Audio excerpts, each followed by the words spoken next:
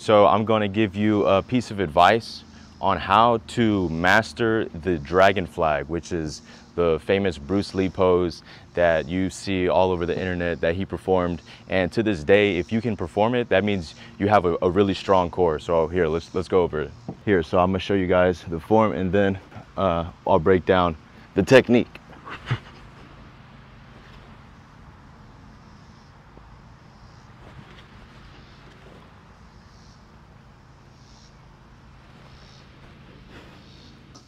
All right, I think the most important part of that move is learning how to start on the top of your lats. Because if you're starting on your back and you want to start vertical, if you're on the middle of your back, you're going to be piking. You do not want to be piking. You want to be straightening it out, engaging your core and squeezing your glutes. So I'll show you what some people might do. They'll do like this. They're not on top of their traps. They'd be more like on their lower back or right on the middle of their back.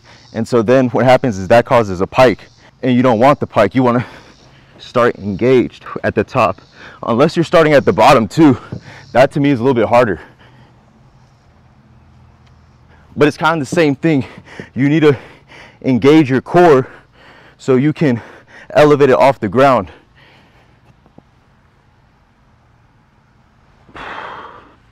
But you don't want to be piking when you're doing it.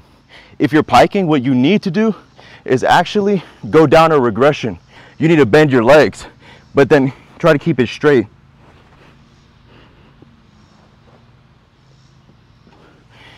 Or the previous regression in that order would just be keeping it really tucked here.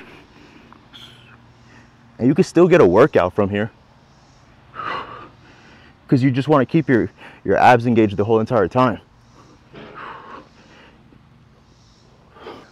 But personally, I feel like the dragon flag is probably the best ab exercise and far more superior than doing crunches. You're not really activating every single muscle group if you're first laying on your back and you're just coming in like this.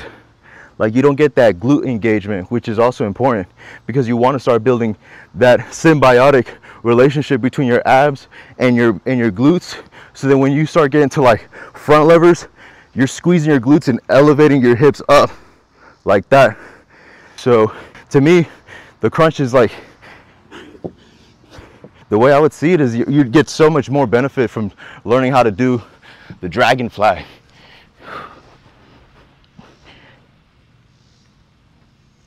But a better regression, if you're going to do a dragon flag, is definitely being more, just learning how to get on the top of your traps is the most important thing. So if you're starting at the most basic regression, just learning how to roll up, on top of the top of your traps and come down.